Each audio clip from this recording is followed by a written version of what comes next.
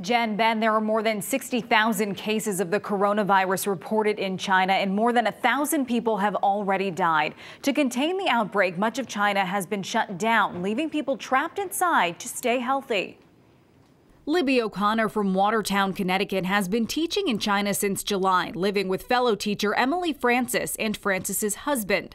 Since the outbreak of the Wuhan coronavirus has halted life in China, the three have been holed up in their apartment in Hebei province, which is about 4 to 5 hours by bullet train outside of Wuhan. Life has changed a little bit for us because we can't go out like we used to. They limit who goes in, who goes out of the communities. So we have to wear face masks and just very careful about washing our hands and what we get in contact with. It's just to keep people safe, to contain the spread. So it's okay that our city's not in any big danger. We're pretty far from the outbreak.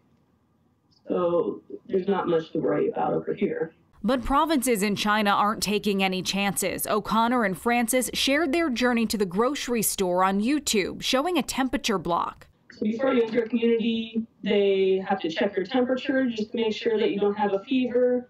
And a lot of them now have to have a little form that you fill out to say that you left or that you came in. And when they got back to their apartment, O'Connor and Francis wiped everything down, washed their hands, and washed their clothes. Since they can't go to work because schools are closed, they're making the most of being home.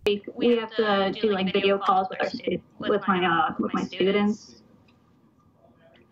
Have to set up lesson plans and set up a camera, send over WeChat, videos to the students, or set up times to video chat with them, because we can't go to classes like we used to. Working from home to make sure everyone stays healthy.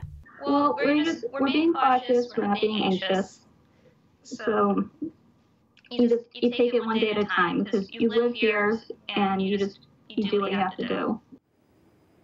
They say they feel lucky that their province is okay and are just worried about the people in Wuhan affected by the virus. I'm Amanda Rouse, Fox 61 News.